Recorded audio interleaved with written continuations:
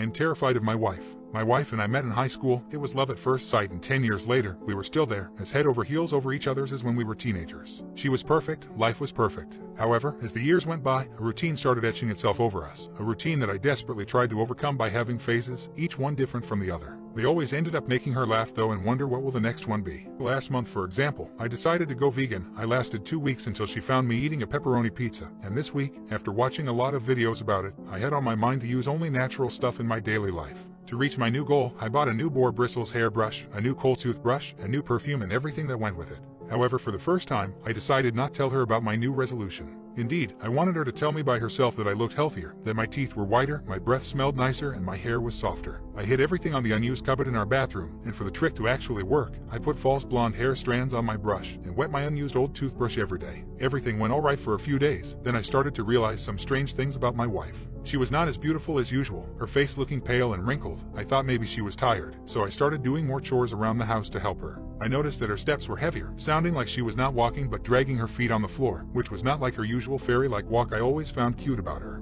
Then last night happened. Usually I could sleep through anything. A war could have happened under our bedroom window that I would have not heard it. I never had any problem with it considering the fact that my wife had the lightest sleep ever and could wake me up if anything happened. That night, however, I was awakened by whispers, heavy whispers. She was muttering incomprehensible things by my side, things I did not understand, and that scared me. I looked at the clock. It indicated 3:30 a.m. Since getting married, I had never woken at that time. Maybe she was a sleep talker, I thought, something I could have skipped noticing since I was such a heavy sleeper. I turned my head to look at her and I stopped, nearly peeing myself on the stop. She was standing on the floor on her side of the bed, her back to me. Her head was bald, not shaved, but bald like she never had hair on the first place. She was shorter, her back crooked, her long fingers dancing around covered in a red substance as she kept chanting her words over and over again. And then she stopped, slowly, for what seemed like hours. Her head turned 45 degrees, 90 degrees, up until her head was facing me but her body wasn't. Her mouth opened. I could not recognize her voice. It sounded like 3 people were speaking from her at the same time. Go back to sleep. I did as she said, going back into my previous position. I had no other solution, no other idea, so I acted, even adding in a fake snoring sound as drops of pee wet the bed and my back burst out in full sweat, feeling her eyes on me. A few seconds later, she started chanting again. I, however, could not relax one bit.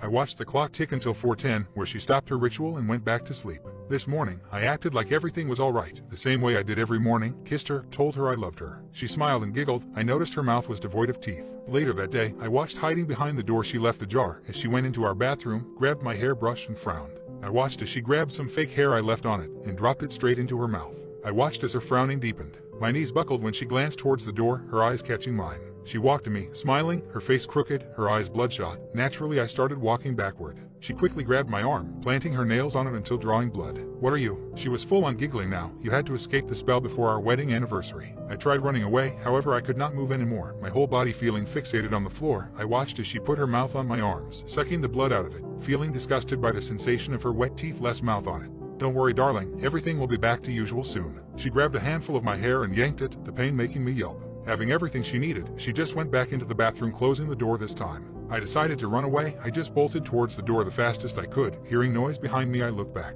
I shouldn't have. She was there, running after me on all fours, her body bent backwards, nearly folded in two, her smiling head appearing between her legs. Grabbing the door handle, I tried opening it, but it would not budge. Under the pressure, I started crying until snot ran down my face. Stop being ridiculous, honey. She laughed. Dinner came. We're currently both sitting at the table, pretending I'm working on a last-minute project. I am writing to you. I cannot escape this house. I tried everything from breaking the windows to crawling into vents. Nothing worked. Smiling at me from across the table, she's urging me to drink more wine. She's starting to look beautiful again.